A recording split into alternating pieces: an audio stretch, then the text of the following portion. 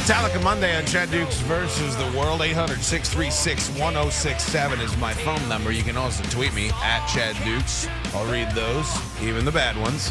And, of course, Eric Watton is manning the controls at watchchaddukes.com. There's cameras in here for some unknown reason. It's another way for you to consume the program, although it's been a long weekend. Proceed at your own caution to watch me today. Where is he? There he is. Been on the show several times. Always enjoy catching up. Morning show host for 104.3 The Fan in Denver and anchor for CBS 4 in Denver. The man wears two hats. Makes me feel bad about myself because I only have the one gig. Vic Lombardi is now on the Mitsubishi Electric Heating Hotline. Vic, what's up, bud? What up, my man? How you doing? Good to catch up with you, dude. First of all, just before we get to any of this stuff, we do this for a living, so it takes a lot for me to get my skirt blown up when it comes to sports. I just thought it was a tremendous weekend of games, and I just thought that especially the New England-Baltimore game and just everything that took place, it really kind of just shows why the NFL is on the level that it's at as far as just providing great television, and the ratings reflect that. And who would have known that the only home team to lose would be the 8-0 Denver Broncos, who were pretty much damn unbeatable at home, and yet they couldn't get it done.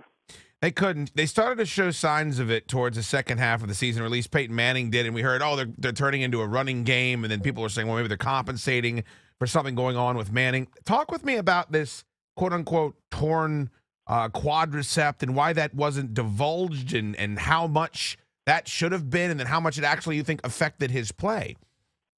Well, I don't want to get too much into the semantics, but when you hear, let me just ask a common sports fan. If I tell you, hey, dude, I tore my quad, what are you thinking? Well, I'm thinking you're not going to play that weekend, most likely. Exactly. Let alone walk, right? You know, you tear something, you're down, dude. You're not playing in the National Football League. So there's a dispute on the diagnosis of what a tear is. Now, I know there are a lot of people out there who are going to say, well, a strain is a tear. Okay, yeah, a strain is a tear. A strain is a tear of the fibers in the muscle. But when people talk torn quad, they're thinking that thing is ruptured, it's off the bone, you're not playing. That was not the case with Peyton Manning. He suffered a strain, and he played with it. He played the same game he suffered the tear, so-called. So I don't know how far we can take this. I know the Broncos aren't too happy with the diagnosis that's sent out today because it makes it sound like they didn't do their jobs. And I know Peyton Manning did play hurt. We saw him play hurt. He was obviously hurt. But the extent of the injury remains a little blurry. All right.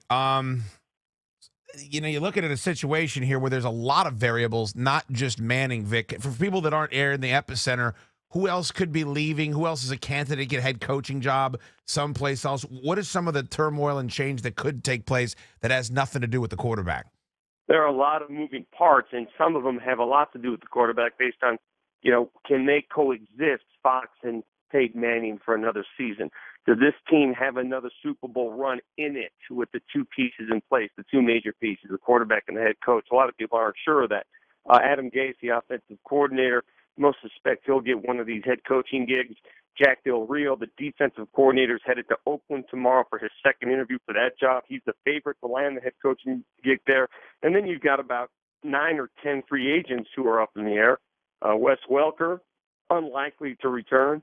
Julius Thomas is a free agent. Demaryius Thomas is a free agent. He'll probably get franchised.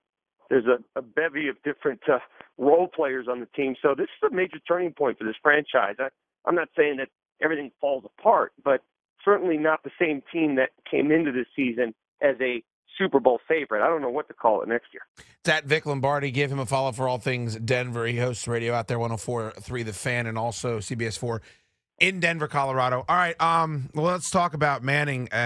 He said something to the effect of he wanted to come back, but also circumstances had changed, and so he's going to have to reassess. Is it 50-50? Does anybody have a gut out there? Are there any early indicators as to what he might think?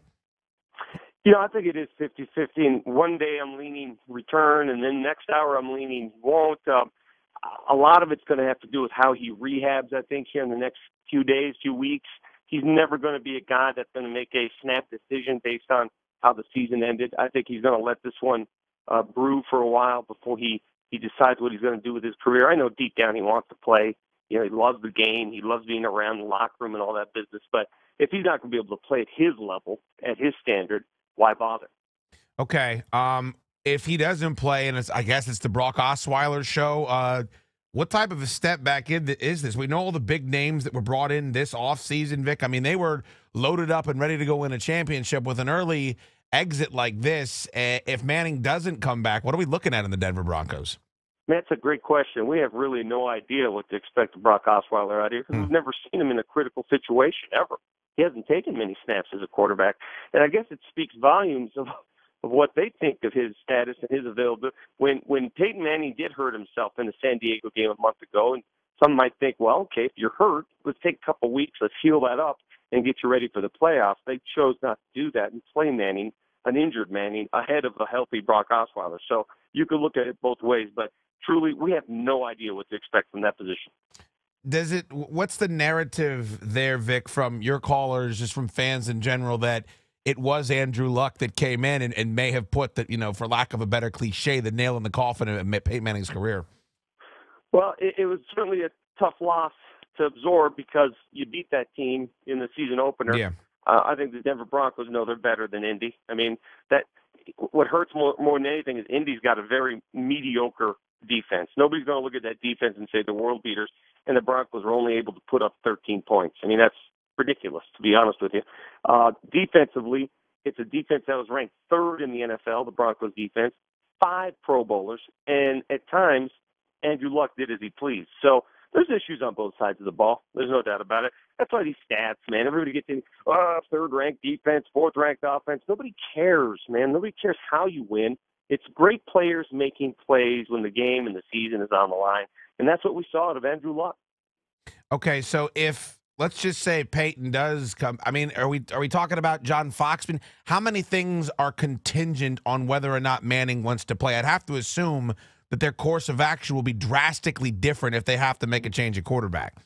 I think the number one thing is how quickly he can heal. If he feels that, okay, this was just a fluke, an aberration, everybody gets hurt, or if it's a product of just his aging body. The older you get, the more readily hurt you get. It's just the way it is. Yeah, I've noticed that.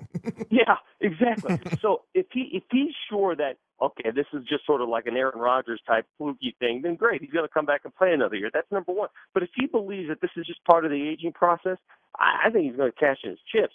I don't know what other choice he has here to come back and go through that again. And if you don't have Super Bowl aspirations in this town and with this team and playing under John Elway, I don't think they want to really bother, to be honest with you. If you bother to go through the motions, then you're just chasing stats and chasing records, and nobody wants a part of that. Vic, what's your opinion on it? I'd have to think that for people to say, oh, he's just injured, he's had a drastic injury. He is, he's much older in his career.